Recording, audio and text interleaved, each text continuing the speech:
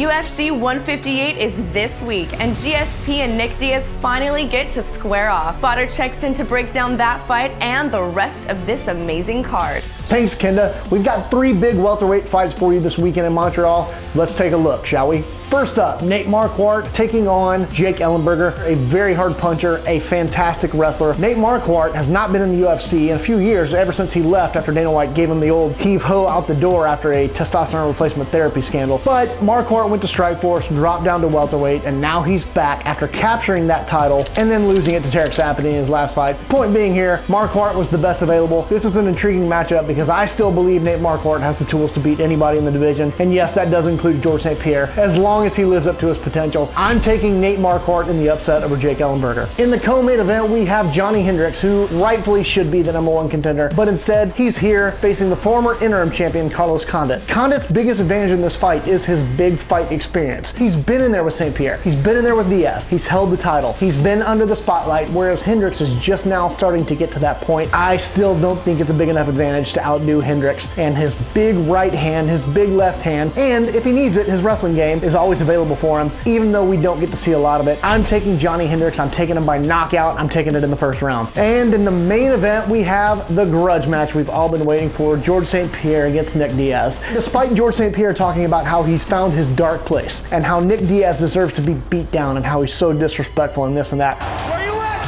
the bottom line here is that George St. Pierre is going to take Nick Diaz to the canvas and he's going to lay on him and he's going to win a decision. He said the same things about Josh Koscheck. He even said the same things about Jake Shields, and Jake Shields wasn't even vocal. George St. Pierre has been promising a finish for years. We've yet to get one because he is a business. Team GSP is a brand, and in order to keep that brand going and in order to continue living the lifestyle that he likes to live, he has to win at whatever cost. It just so happens that the easiest way for him to win any fight is the takedown. George St. Pierre wins this fight by unanimous decision once again. Same thing we're going to continue to see until somebody can stop that takedown.